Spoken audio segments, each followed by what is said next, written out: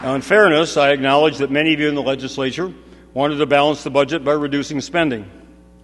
Next November, Minnesotans will decide which of our approaches they prefer. Until then, let us resolve that we will conduct this session's financial affairs responsibly. No more borrowing.